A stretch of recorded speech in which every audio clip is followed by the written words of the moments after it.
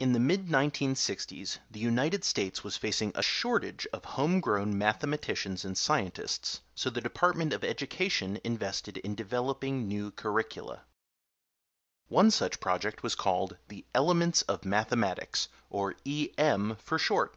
Its goal was to challenge and stimulate students more effectively than the standard gifted program.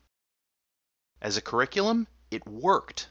With EM, a 10-year-old can learn undergraduate level mathematics by 7th grade and can begin upper division mathematics courses as a college freshman. As a program, however, EM was hard to implement. Anyone who wants to teach it can't just be retrained. They have to have a degree in mathematics.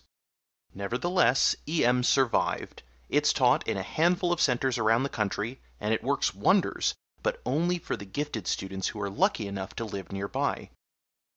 That is, until recently, when an alumna found her old textbook. She realized that, thanks to the internet, it might now be possible to teach EM anywhere in the world without needing to employ highly skilled mathematicians. Soon after, Elements of Mathematics Foundations, EMF for short, was launched as an online, self-study, self-contained mathematics program for gifted middle school students. No matter where you live or when you're available, EMF is there. It wasn't long before Broward County Public Schools, one of the largest school systems in the United States, became the first to implement EMF as a full-time curriculum for gifted middle schoolers. They started with 40 students, but after they saw how effective the pilot study was, they expanded the roster into the hundreds. It's not hard to see why.